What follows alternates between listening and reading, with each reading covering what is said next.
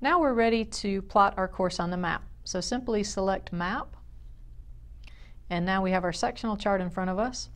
There's a couple different ways that we can draw out our flight plan route. We can either click and hold on the airport that we want to use. Let me just zoom in a little bit. We can click on this, and then now I have a bunch of things listed here, anything from airports to intersections to VORs, NDBs. And that's because I've selected all at the bottom. If I want to just have the airports appear, I could have just done that. I usually leave mine on all in case I want to select something else. Anyways, we'll select Greenville, and that starts our flight plan. And then we can scroll over here to Columbia, click and hold that for a second, and then I find the Columbia Airport and select that. And now my flight plan is already drawn on the chart. That's a little bit easier than having to use the paper version and flip it over back and forth. So now a different way that you can get this line on here is by clicking Flight Plan, and I'm going to clear that just for a second to show you. So if I clicked on Flight Plan, it says tap here to create a route. So I could have also just done this, Kilo Golf Mike Uniform, enter, and then Kilo Charlie Alpha Echo, enter, and the line is also drawn. Okay. So with this line drawn here, the next thing we have to do is select our aircraft. So in the top right, we select aircraft, and we're using 8700 Sierra Papa today, so I'll click that. And it shows Cessna 172S, so yes, that's correct. And then I want to choose my altitude. When I click this, this box pops open, and it alerts me of if I'm going to have a headwind or a tailwind. And for our particular flight, we're going to fly at 5,500. So when I scroll down the altitudes here, I notice that they're mostly IFR altitudes. Well, that's because IFR has been selected down below. So what I want to do is select VFR, so VFR altitudes appear. So 5,500, the winds are calm. Now in the earlier videos that were filmed, we had different winds, so just disregard the fact that they happen to be calm in this particular video. This isn't going to be the exact same flight plan as the one that we made on paper. It'll just be similar. Anyways, moving on, it says that our time will be about 48 minutes. And over here, it says that our fuel burn is going to take 10.6 gallons for the whole journey. Now, I'm going to select this, but then I have to open it back up here for a second. I want to point something out here. If you made this flight at 2,000 feet, it says you would burn 9.8 gallons, and then it increases your fuel burn as you climb higher and higher. This isn't necessarily logical because typically if we fly a little higher, our true airspeed increases, which means your ground speed's going to increase versus flying lower, and you typically would burn less fuel if you go a little higher. Now, if we flew really high, it would make sense that we burn more fuel because we're going to burn more fuel in the climb. But flying 82 miles at 5,500 is a pretty decent fuel burn. So these numbers down here are probably not very accurate, but the computer is calculating this from the true airspeed we put in, which was 105. But remember, we came up with that true airspeed of 105 from looking at the 5,500 chart. So these numbers are going to be off slightly. Okay, so we've selected 5,500 and we can close that. The next thing is we want to update our estimated time of departure. So we'll click this open, and let's say that we wanted our estimated time of departure was going to be 1900 Zulu, which is around 3 p.m. local. So we can simply update this to 3 p.m. and close that. Next, we want to pack our bag. So we're going to click on this little symbol right here. And we could do this now or we could do it later, but it takes a couple minutes for this to download. So I like to do at this point in my cross-country flight planning. That way it has a time to download while I'm doing some other things. So we'll go ahead and pack this. Oh, and by the way, we can select all or we can select individual things. So we'll pack all of this. And that'll be downloading some information on my iPad while I'm continuing with my flight plan.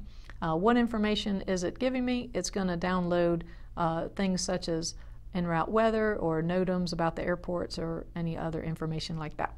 Okay, our next step is going to be to go to Export, and then we're going to click on Flights.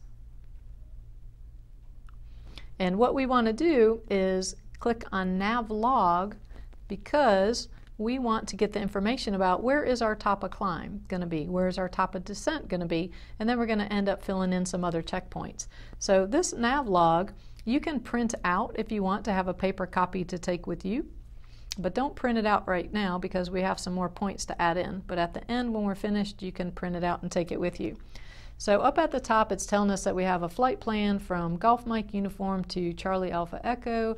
It has our time and the aircraft and our altitude and our performance. It tells us about our estimated time and route, the distance, and some other information. And now we get down here to the waypoints. And so far we have Golf Mike Uniform, the top of climb, top of descent, and then Charlie Alpha Echo, our destination. So if we scan across here, we'll see airway, magnetic heading and course, our altitude, the wind.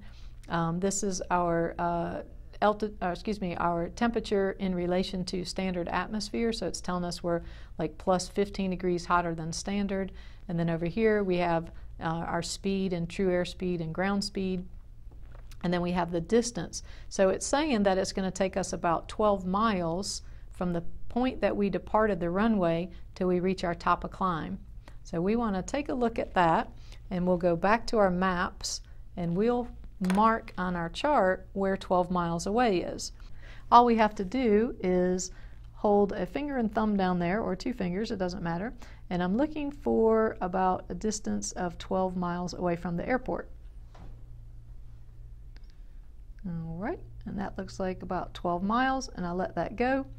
And we happen to be parallel to a VFR checkpoint anyways, and it looks like we're crossing over a power line. So I'll just press and hold this, try not to bend my line here, and when I release it, it gives me a location and latitude and longitude.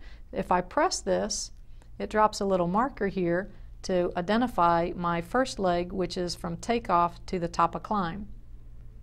The next thing I want to do is make some checkpoints along the way. Your examiner is looking for you to make a checkpoint about every 10 or 15 miles along the route. So if we use our little ruler and we see where that's about 10 miles and that's about 15 miles, so somewhere in here would be a great checkpoint, and I can see that there's a railroad track and a road that should be quite visible from our altitude, and that would make a great checkpoint. So I can just press and hold that. A lat longitude appears, I press that, and it drops another point on there for me. And then looking forward on our route, we again measure out about somewhere between 10 and 15 miles. If it's a little bit longer than that, that's okay. If it's a little bit shorter, that's okay. We'll make this one a little bit longer because I see a great checkpoint down the road here at the Newberry Airport. And that one happens to be about 23 miles away. Okay. Now, if I were uncomfortable with this distance, I could always move this checkpoint if I wanted to. So I could take this checkpoint and slide it over here and use this other airport and road intersection. So once we've made these checkpoints, we can always move them around as necessary. Okay. The next thing we're interested in is where should we start our descent? So we have our top of climb, and then we have a checkpoint, and now we need to know where to descend. Well, if we looked back into our export and back in the flight to find our nav log, and then open our nav log back up, and what we want to know is the distance between our top of descent and the Columbia Airport. So if I look over here to the side, it looks like 20 miles. So then I can open my map back up, and it's telling me that it suggests that I begin my descent 20 miles from Columbia, which happens to be right about here. All right, and that looks like right beside this little leg of the lake. That should be easy to see from the air.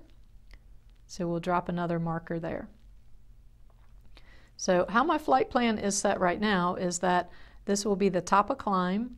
This is first checkpoint, second checkpoint, top of descent, and then we go down to the airport.